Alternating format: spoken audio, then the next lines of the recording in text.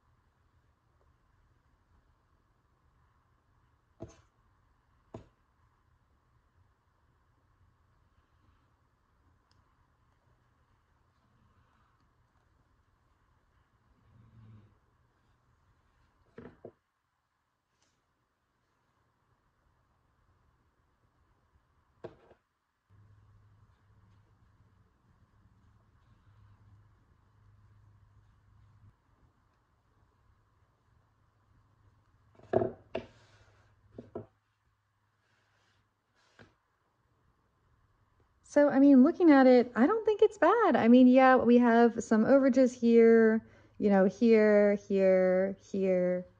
But really at the end of the day, those things, at least for me, they don't bother me on a square. If you are looking to do like a perfect square, I definitely don't think it's going to give you the perfect square. You're not going to have those perfect, you know, lineups, but I don't mind the little, you know, overages. I think you still get the overall effect of the color changes, which is enough for me. I mean, I think it saves a lot of time and it's really fun. And I think it could create some really cool projects. I'm going to actually do a scarf out of these squares and maybe add like a little leafy border around it too.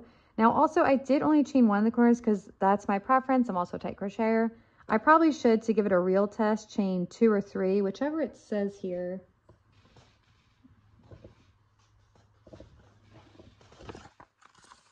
And I don't know if it actually says how much. That's for the vest. Yeah, I actually don't think this is for the vest. I don't think they say specifically how much they want you to chain the corners. I think because they know, you know, everybody crochets differently. Everybody is going to do different chains. But I do see, as you can see, if you zoom in, maybe I didn't see when I zoomed in on here, not on the packaging. Obviously you can't zoom in on the packaging, but on the website, if you zoom in, I'm going to find it. We have to find it now. I found it. I found the picture. So if you zoom in, we can definitely see they're chaining 3 in the corners, which was going to make a huge difference on if it variegates properly. But I just know to get this exact like perfect color changes, somebody had to do it like 25 times and they probably still even cut the yarn. I love this color though. Let's go ahead. Let's make a square chaining 3 and try it out. Why not? Let's try it out and see what happens.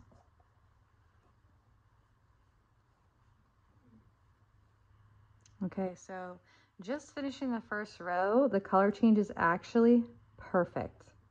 Look. Uh-oh. Is the secret just to chain 3?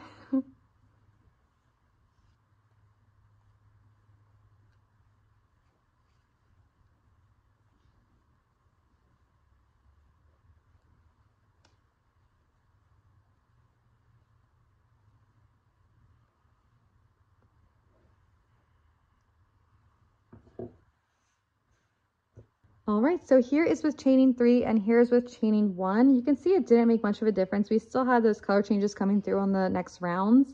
And I tried not to crochet as tight either, but it still kind of came through. So Honestly, you know, if you're somebody that it really bothers you and you need those color changes to be perfect, this is not the yarn for you.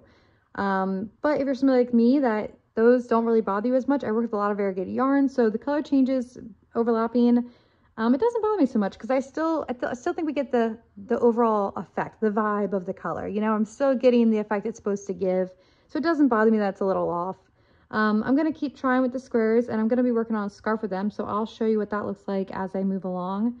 But yeah, at the end of the day, I mean, I'm not really a Red Heart girl, but it's kind of converting me. I actually really love it, and it saves a lot of time doing it this way. But the sacrifice is you are not going to have perfect color changes. So do with that what you will. So here is the scarf I have with my Cyberleaf Red Heart Granny Square color changing yarn here. It looks so good. I love it. This is the first time I've actually put it on. I love it. I probably need, like, honestly, maybe one more square and I'll be done. How many do I have? 1, 2, 3, 4, 5, 6, 7, 8, 9, 10, 11, 12.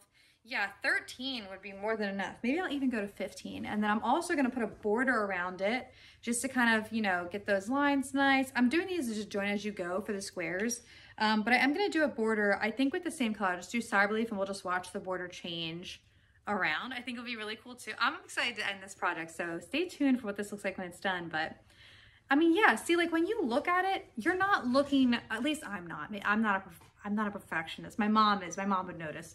But like, I'm not noticing the color changes being off. I'm noticing the overall effect of the colors, you know? Like looking at it, I don't think it's bad. I think it looks really cool. I love it. I want to get it in a bunch of different colors now. So, because me, I'm distracted by the overall project. So I don't really look at the little details. Like if I just pull a square here, actually this one looks pretty good. I can't even see where I messed up on a color change here. Excuse me.